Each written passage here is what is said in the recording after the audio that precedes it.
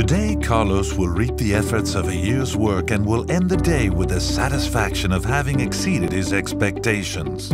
Meanwhile, Andrea's analyzing and selecting the genetics that will best adapt to the fields in Southern Europe over the next few years. And Marta is identifying the lines that show the greatest resistance to strains of mildew.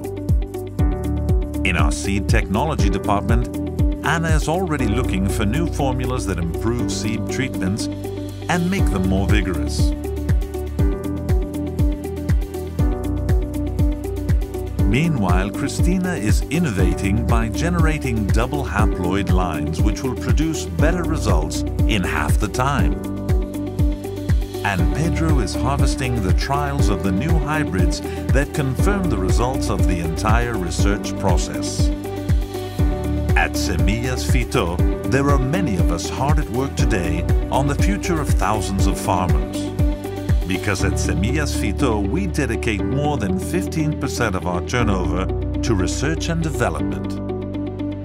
Because we know that our future is also the future of all those farmers who place their trust in us day after day. Farmers who will do better work today with the peace of mind that comes from knowing that in the R&D department at Semillas Fitóda, we are hard at work on their future today. Semillas Fitóda, experts in your field.